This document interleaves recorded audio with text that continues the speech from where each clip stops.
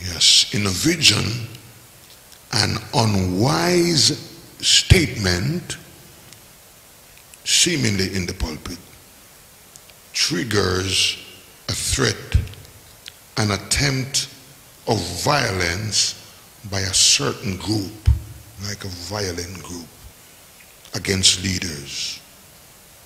Admonition: make sure your statements, or make sure our statements are led by the Lord, so that he will be with us regardless of the outcome.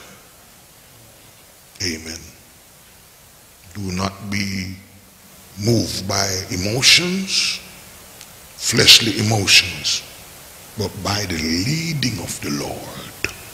Hallelujah. Always ask the Lord, guide me, Lord, what to say, what to omit, how to say. Yes. Another revelation. In a vision, the Lord revealed food checkpoints in the USA. I could tell you what part of the USA, but I'm not led to go that way. Food checkpoints in the USA, that even food packages partially consumed are being taken away. Packages where some of it is consumed is taken away.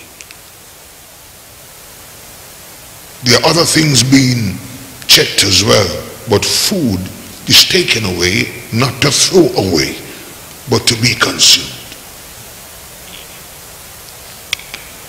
In a vision, not a revelation, in a vision, at least one established Bible scholar seeks to examine the notes of a certain visionary. The notes of a certain visionary. Established scholar. The Bible says in Jeremiah 8 and verse 9, he said, the wise men are dismayed. They are taken, for they have rejected the word of the Lord. They are going to want to see the notes of a certain scholar. It's going to be in demand. It's coming. It's coming. It's coming. This one was already said, but the Lord dealt with me to elaborate just a little more, tiny little more.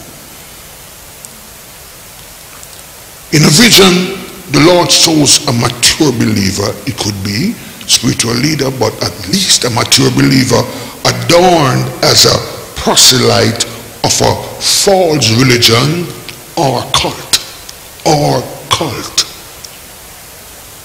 or cult. And the Lord is showing very clearly that this happens because of an entertainment or a failure to draw a hard line against the things of the beast. A failure to draw a hard line against the work of the beast. And as we said in the past, the work of the beast is not like a physical beast. Neither it is only say in the circle of the New World Order, government circles. No, the beast use folks from the inside. And the beast use them to shelter. To shelter. Like how Judas sheltered those who wanted to get Jesus. And here's what the Lord is saying. Because they refuse to draw that line, delusion going to take them. Confusion is going to take them.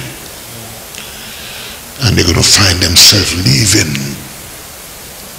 the protection